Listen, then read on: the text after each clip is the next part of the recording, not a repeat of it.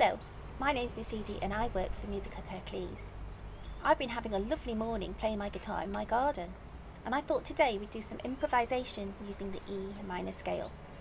So the first thing we need to do is learn the notes for the E minor scale. So we play E, F sharp, G, A, B, C, D and E.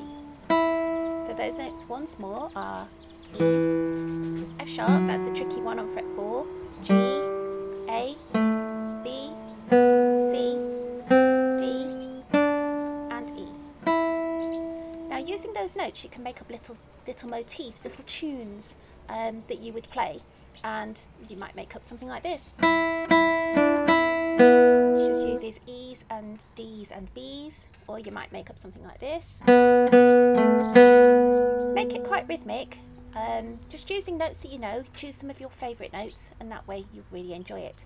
Now we can also add on some other notes, so you might go E's, F's, G's, B's, F sharps and G's, A's and then B's, etc. up the fretboard, or you can go lower onto your bass notes.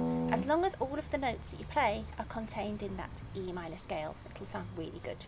So what we're going to do is we're going to make up a little tune. We're going to put it to a backing track, and this backing track is actually on our website so that you'll be able to do it at home. So nothing else to say really, but have some fun. Make up your own tunes.